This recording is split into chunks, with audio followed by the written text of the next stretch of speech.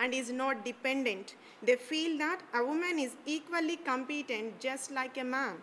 Others like Kamala Markandeya, Shashi Deshpande, and Toru Dattu, Mahashweta Devi, all these writers have focused on the problems and issues faced by the women in today's male-dominated world as a main theme of their books. For instance, some of the novels of Anita Desai like Cry the Peacock, Fire on the Mountain, Where Shall We Go This Summer, she has portrayed the complexities between a man and a woman relationship. She has tried to explore the psychological aspects of the lead protagonist. The woman novelist tried to create awareness that this is a time to proclaim with a definite precision. Overall, Anita Desai is a well-known woman writer and the utmost thought-provoking creative novelist in the realm of Indian fiction in English. She has added a new significant dimension to the fiction and to the portrayal of suffering of women. The novels of Anita Desai are basically female-oriented. She probes into their problem, be it of a daughter, sister, or a mother, or grandmother, or a wife. Her female figures appears as a victim in patriarchal or a male chauvinistic society. And overall, she designs the exploration of disturbed psyche of Indian women, laying emphasis on the factors of lack of self-identity, loneliness, and alienation. These three things which matters most in Anita Desai novels, Cry the Peacock, Fire on the Mountain, and Where Shall We Go This Summer, her truthful portrayal of women characters who are seen suffering from these sense of existential problems and patience. In her debut novel, overall, these three novels dealt with, and I have taken these three novels only to expose that the Anita Desai has brought, and she has exposes the suffering, silent suffering of women in the society through her novels. And it is not a solution that she has given, but she brought some awareness in the society that there are the people, the women are suffering in the society like this. Overall, in her debut novel, Cry the Peacock, as we know, the peacock means it dances when the thunders sounds and all these things, but the peacock is crying even though there is a atmosphere because of male chauvinistic society. And here the patience of a man and a woman is totally different from overall we know that. And Maya and the Gautam are the main important characters in this novel. And Maya, she is emotionally, she needs some desires of physical desires and mental desires, and she wants to be loved with her husband, whereas Gautam is totally different and he is elder than Maya, and he wants as a philosophical man, and he deals the life as a materialistic and doesn't bother about the emotions of Gautam, of Maya. This is a contrary, and there is a lot of gap between these two persons, and they live in a loveless marriage of case. Overall, in the Cry the Peacock, the portrayal of Anita Desai is the Maya's life thus reveals that subtle pattern of protagonist's journey from a stale expectations to that of a disappointment. Finally, this disappointment takes her life to the final disaster. Thus, Anita has given a picturesque struggle of Maya, who loves her husband and wants to be loved within in the same way. And she desires to get her wishes to be considered by the Gautam, but she fails in all and fails and meets a pathetic end. This is one part of a woman who struggles, who wants to get a love from her husband. And another part is, I have taken another novel for the best example, that is A Fire on the Mountain. It is a title taken from the Lord of Files that was written by William Goldings. As you know, that in the second chapter it was, here the title itself symbolical meaning and highly significant from thematic point of view. In this novel, Anita Desai portrays the loneliness, isolation, and agony in the life of Nanda Kaur. Here we can see the two important characters, that is Nanda Kaur and Raka, and another one is also Ila Das. When we a little bit neglect that Ila Das, there are the two important characters, that is Nanda Kaur and the Raka. Both have separated, both have developed awareness, and she too have some desires. And so And her children also, after using that, they move away from that and they doesn't care about Nanda Kaul. And being that, thus the deceived and betrayed by her husband and children, she is a forsake woman. And Nanda Kaul's granddaughter, that is Raka, she has developed such a type of isolation because of traumatic experiences she has come across in her childhood. Mother's ill health and excessive drinking and aggressive behavior of her father turn against all the human connections. So that is the main important thing. And we can see in one perspective that either the married woman or the girl child, they are being apartheid treatment in this male chauvinistic society. And both Nanda Kaul and Raka are branded crazy ones, and both are equally lonely outcasts. Nanda Kaul feeding on imaged post-grandeur, and Raka recovering from a typhoid and battered home alive. Entitled New Women in Mulkraj Anand's novels a note. Mulkraj Anand has played key roles to enrich various forms of art and aesthetics. He has received high academic qualifications from the institutions abroad. Written poems, novels, short stories, reviews, and lectured across the world.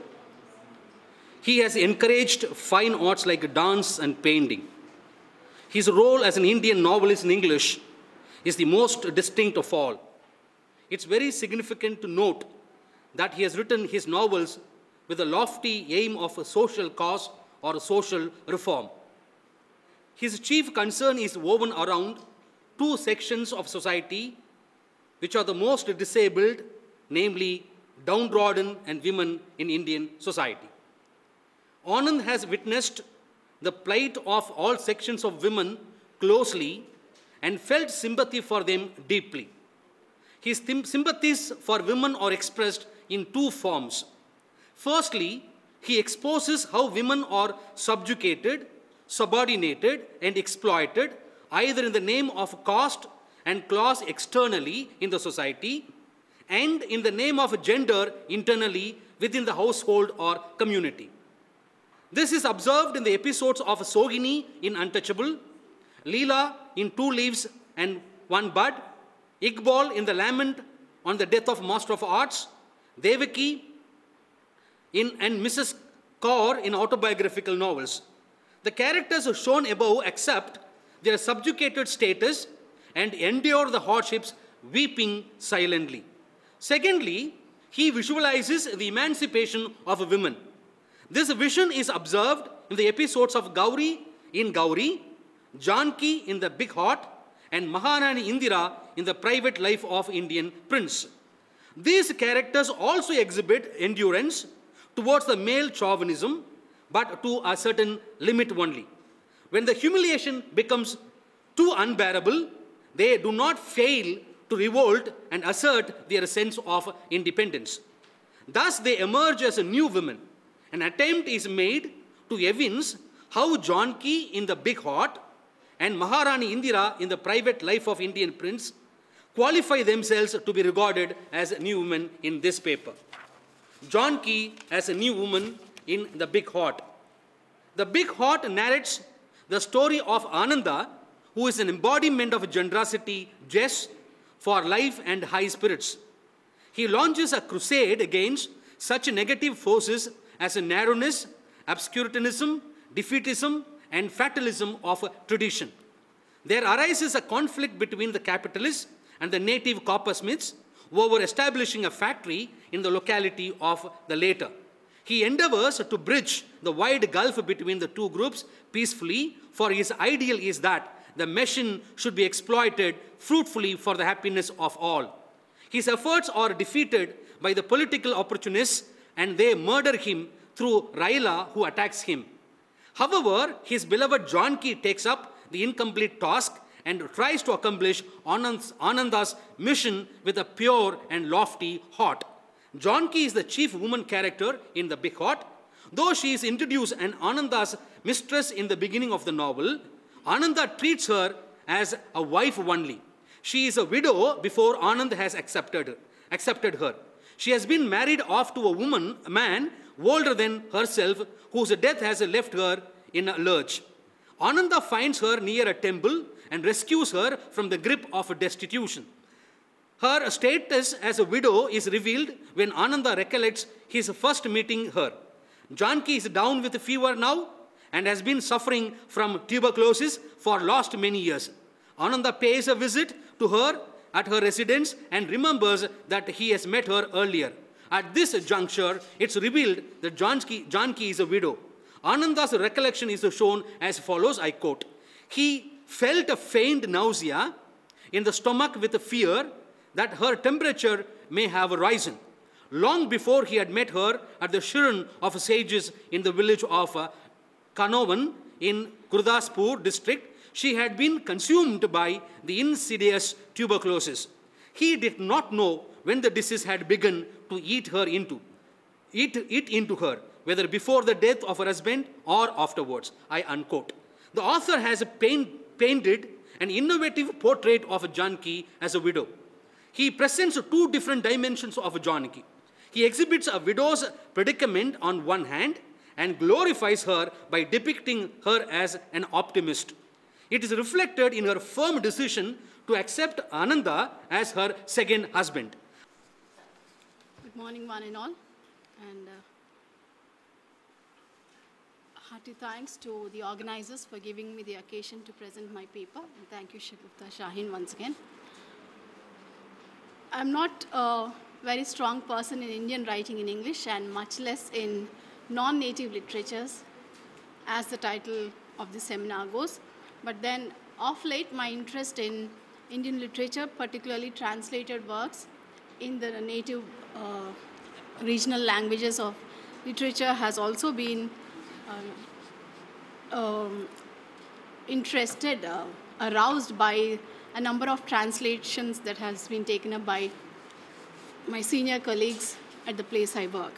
So this morning I'm going to talk about a very, very short story written by C.S. Ambai, C.S. Lakshmi, who writes under the pen name Ambai. Her story is titled as Yellow Fish, and it's a very, very brief story, as you can see. It's as short as possible, so I assure you my paper is also going to be quite short. Titled as Yellow Fish. Before I go into the story and some of my impressions of the story, I just want to introduce to you C.S. Lakshmi is born in Tamil Nadu. She's a distinguished fiction writer in her Tamil. Her works are characterized by her passionate espousal of the cause of women. Her works are characterized by her passionate espousal of the cause of women, a lucid and profound style, and a touch of realism. It's interesting to note she is one of the most important Tamil writers today, and she is the only Tamil writer to have been included in the recently published Pikada Book of Modern Indian Literature, edited by Amit Chaudhary. Most of our stories are about relationships, and they contain brilliant observations about contemporary life. She also talks about exploration of space, silence, coming to terms with many things in life, and the importance of communication, which are some of the recurring themes in her works. Now, this story, and she's also associated with, she's presently working as a director of Sound and Picture Archives for Research of Women, that is called Sparrow in Mumbai. She's a recipient of Narayan Swamy Iyer Prize for her fiction. She has written a number of books, particularly in Tamil and a few in English too, but most of them are available as translated versions. Now, this story, titled Yellow Fish, is set in Maharashtra on a sea coast. It is a very brief story about a yellow fish. It begins with an omniscient narrator who is watching the fishermen return from their fishing expedition. As the fishermen return with their prey and sort out their fish into categories and sizes to be sold to the retail people, and while sorting, the fishermen throw away the unwanted fish, which nobody would like to purchase. The yellow fish, as the title goes, is one such fish that is thrown away on the sand. Later, the story ends with the yellow fish that is mercifully enabled to go back to the sea and merge into it. The story contains another story within it in a nutshell. As the narrator continues to watch the yellow fish shuddering and leaping in the hot sand, the fish gasps and closes its mouth, shudders and tosses once again. At this point, the omniscient narrator is surreptitiously replaced by the first person. The mouth of the fish closing and opening, gasping for water and desperate for life, reminds her, obviously, of her infant daughter. Just as the omniscient narrator fades away, the story gets a personal bearing with her reflections of her infant daughter named Jalaja. One presumes that her daughter Jalaja is a premature baby because the writer says that Jalaja was too hasty and she pushed and bumped her way out into the world. As the story reveals, despite efforts to save her by putting her in an incubator, apparently the infant did not survive. The author remembers the baby's pale red mouth, her round eyes, and the movement of her mouth as if sucking. The story suddenly takes us to the scene of her husband, Arun, returning with an urn from the crematorium. The small urn obviously contains the ashes of the infant, Jalaja. If you look at some of the aspects of a short story, the conflict in this short story arises, and it is between man and man, that is, man and the woman. Because when Anu, the mother or the wife, wants the husband Arun to open the mouth of the urn, which was tied with a piece of cloth, the husband is reluctant. But however reluctant, he removes the cloth to reveal the urn's tiny mouth, and seeing the ashes, which are almost lost in that small urn, Anu breaks down. At this point again, it's interesting to note that the omniscient narrator comes into picture to comment and relate the ashes and the sea once again. The urn is like a sea. Quote, "The ashes were in this very sea." As the sea and the urn